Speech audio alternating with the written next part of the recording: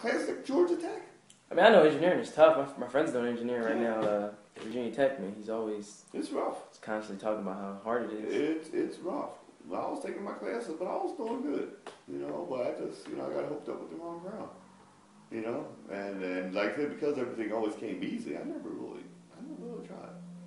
I just never tried. And even my class now, I'm holding a B average, but I'm here. I'm here talking to you guys. I should be studying. You know what I mean? No, I'm joking. I ain't gonna blame it on y'all. But it's just that there's so much around here that you can very easily. That's one of the things. One of the people that helps me here, Dr. Jean Faber, she's a retired school teacher.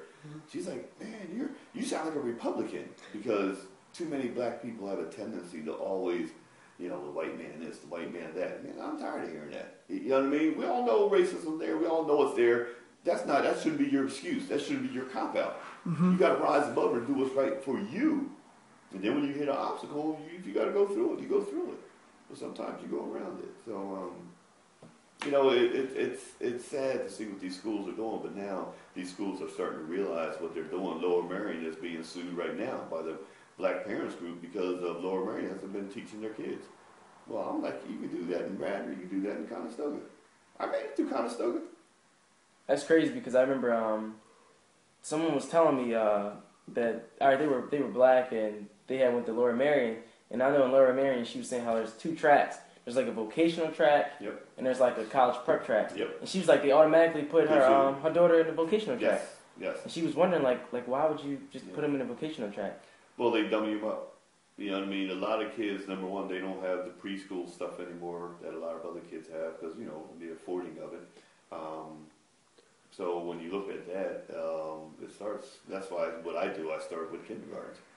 You got to start young. I started with the high schoolers, playing basketball. But then I realized, number one, either I'm going to knock somebody out or, you know what I mean, or I'm going to be in trouble. Both of them isn't a good scenario, but once you get to high school, nowadays junior high and some even elementary, your foundation's already set, so you got to catch them young. Yeah. And I know going through this district, I never studied, but they were, you know what I mean? I know a lot of people that don't know how they made. Some quit.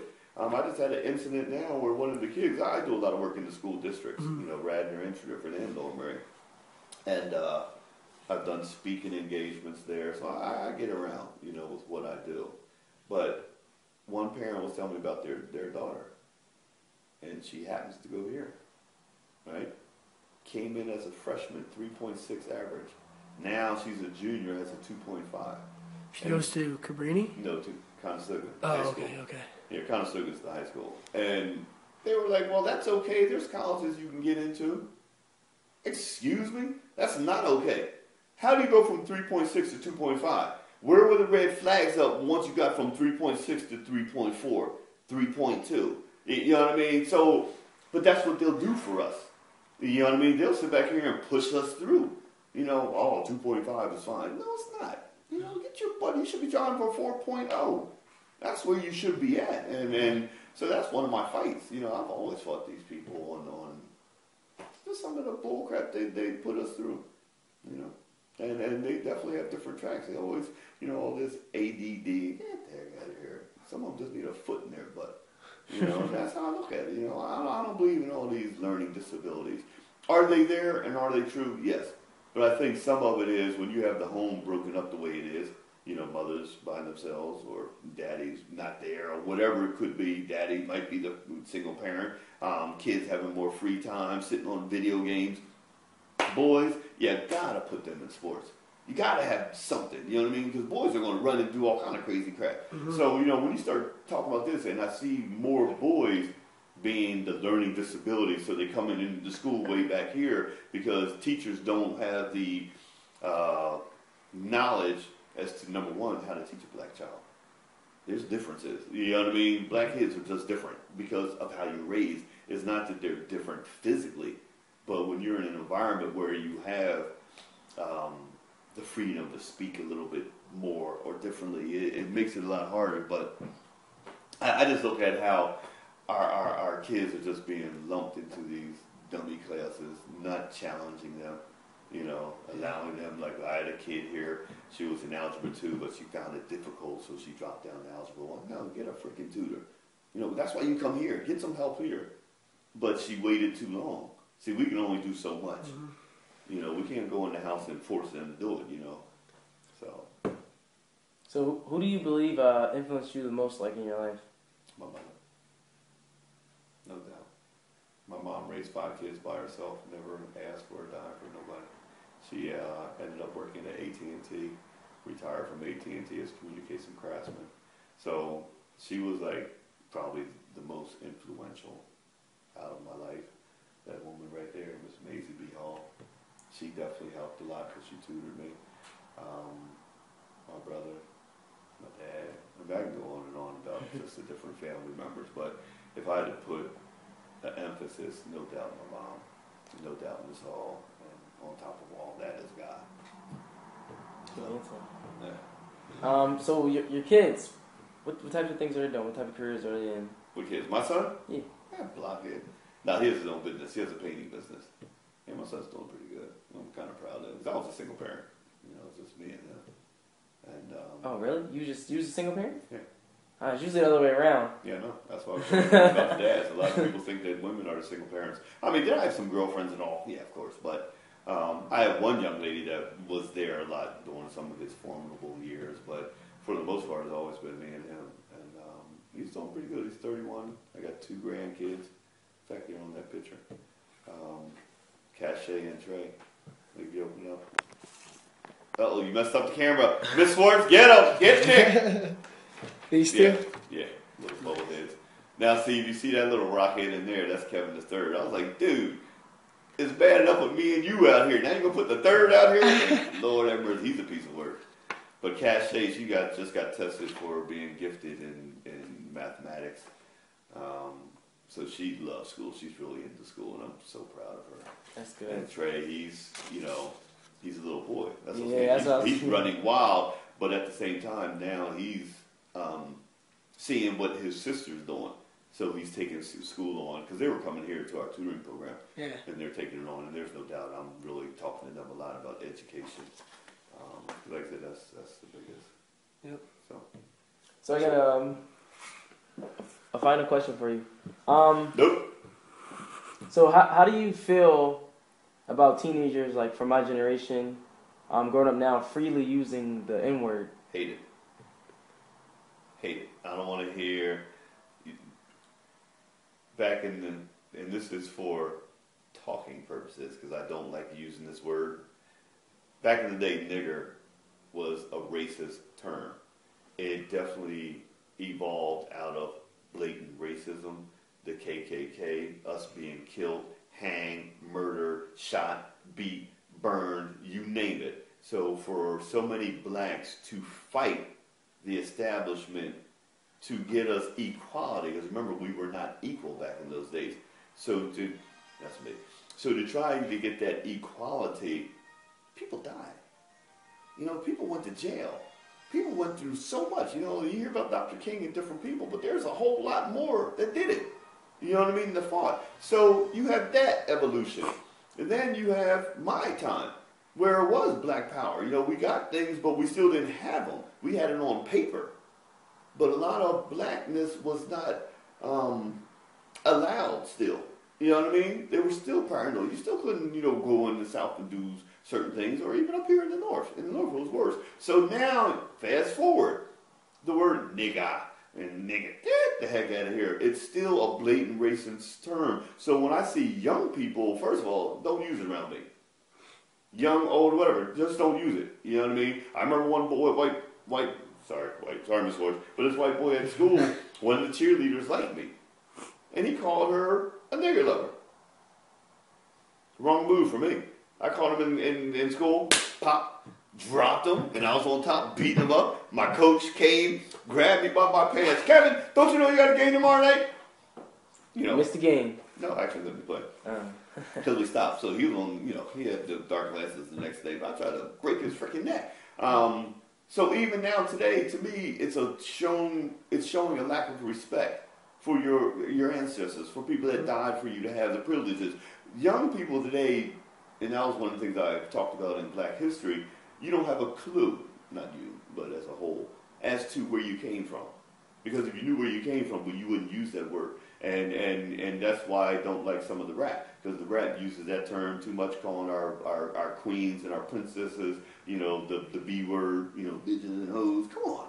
You know what I mean? That's just blatant disrespect. Because, typical example, your mom. Would you like somebody call your mom a B word? No, what would you do? bro. You follow what I'm saying? So why use it on someone else? That's someone's daughter. That's someone's mother. You know what I mean? It's called respect for yourself. And when you have respect for yourself, you won't use that word. You know what I mean? That N-word is just, it's used so frequently that it's almost devaluing and taken away from what our history is. Our history was built on blood from that word. And now to use it so freely, it just makes me sick to my stomach. And I tell these little young whippersnappers, get away from me with it. You know what I mean? Oh, Mr. Kevin, you know what I mean? Well, then don't say it. Learn your history. Have some pride in yourself. Exactly. And that's what it's about. That. And then, nothing against you guys, but white boys, oh man, come on, brother. Wait, hold up, boy, you ain't mom. No, let me rephrase that, because we all brothers, but. Yeah, he got some more. But, we're all brothers, but you don't know me like that to come up here and try to act black to me. You know what I mean? You don't know me like that. I don't feel that. You know what I mean? Now, are we cool? Can we do? Yeah, we can do all that. But let's keep it real. You know what I mean? Because a lot of times I'll find that different nationalities and races will try to come at me with the blackness versus coming at me as a man. See, I'm a man first. I just happen to be a different color. You know what I mean? So you don't have to put on airs. You don't have to come at me to let me know that you have black friends. You know what I mean? That I don't feel that. You know what I mean? And that comes from, once again, just being a proud black man. Always have been, always will be. And I get myself in a lot of trouble when I go into meetings because, half of them are white. Why? Because it's in this neighborhood. So when I come in there, I'm not trying to, like I said, come and leave who I am behind to impress you. When we started this, one of the biggest things that came up is I was just talking to this lady about this one over in Holland Avenue, this building. And I told her, when we first started this, we weren't getting no money. And everybody was like, well, I can't understand this. This is a great project, and I see it. Hey, it's a black neighborhood. They don't care about us. And one of my mentors, John Fuchs, he was one of them. If you want to, that's I need to put him down. But John Fuchs was a good mentor because he came when it was time to get this building done. But when I told him that, he was, oh, Kevin, you can't be serious. And everybody didn't believe it. But the reality of it was, it's a black neighborhood. They didn't care. So, they're not messing with you, boy. They want you bad. So, when I told them that, they got on the phone, and next, we had more money coming in. But that's just the history. So, like I said, when I see young people disrespecting their race in order to do whatever it is they want to do, it's just sad. It saddens me because there's just too much history. That's one thing I try to teach these kids here about your history. It's just too much history to let it go by, even in here. A lot of people don't understand about the history of why these black neighborhoods are here. Well, it's to cater to the rich white people. Somebody got to clean them houses. They weren't doing it. And this whole country, we go further with history and how this whole country made their money on the backs of minorities. And now we can't get nothing. Can't even get a pot to piss in. That's why they're so disrespectful to President Obama. He's the first president where they just blatantly disrespect him. And it's like, okay, and then dingbats from the Tea Party. That's another form of KKK, blatant, redneck, racist behind people sitting behind this Tea Party emblem to provoke a lot of hysteria, a lot of hatred, a lot of violence. Like the one woman was on TV. She just happened to have her placard and dude, a freaking man beating up a woman. See, that's another thing.